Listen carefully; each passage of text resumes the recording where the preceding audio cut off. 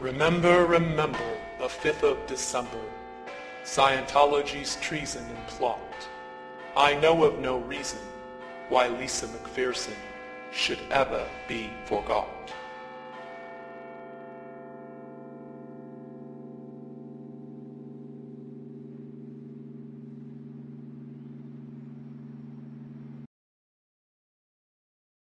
You say the misuse, but I don't know if you're aware that there was a plan in 1955 in this country, Ted, to repeat what was done in Russia. There was going to be a Siberia, USA set up on 1 million acres in Alaska to send mental patients. They were going to lessen the commitment laws. You could basically get into an argument with somebody and be sent up there. This sounds very odd. Nobody's ever heard about it. That's in no small part thanks to the Church of Scientology. People say in the United States that these things can happen here. Mental screening that only took place in the old Soviet Union or communist Vietnam or those places. It's not true. I want to talk in some detail about the Citizens Commission for Human Rights, or the CCHR. The CCHR was created in 1969, founded by the Church of Scientology. If you were president, would you work to phase out the IRS? Immediately.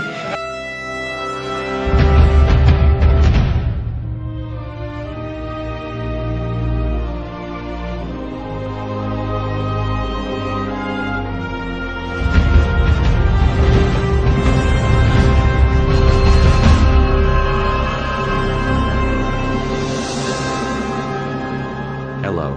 We are anonymous. The following is important information concerning the history of Scientology and the Ron Paul campaign. In a 2008 interview on Blog Talk Radio, a representative from Texas contacted Ron Paul with concerns about the Church of Scientology, specifically Scientology's tax-exempt status. Ron Paul's reply was read on the air. Posted on the site there in Texas where they're trying to outlaw Scientology from the RNC. So I'm going to try and bring them on, and hopefully they are who they say they are. Well, I will tell you that there are multiple chairs from the precincts down there that do have the power to do that are in anonymous, so it could very well be. Yes. Hello? Yes. Is this Maybe? Yes, this is Maybe. Oh, good. I was the Galveston County delegate yesterday.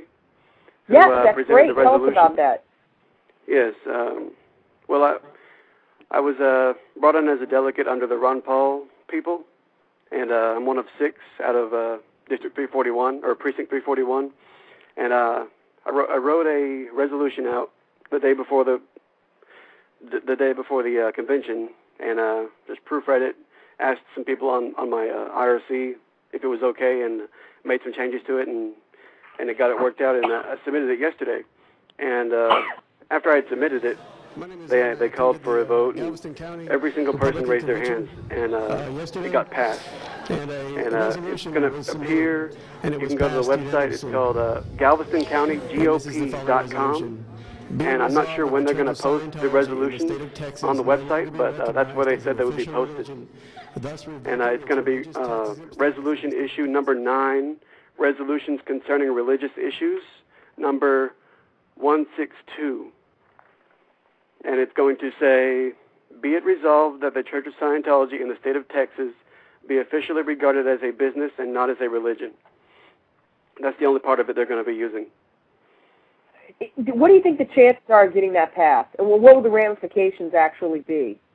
The chances of it getting passed, it started out as it's a grassroots campaign, really. And a lot of people think it doesn't have much pull. But if we get enough people involved and enough words out, I think it can become an influential resolution that can be made into a law one day under the Republican Party. Well, God, if the Republicans are on this, man, I may have to change my vote. I'll tell you that. I actually sent Ron Paul an email, and he responded saying he did not support removing their tax-exempt status because he doesn't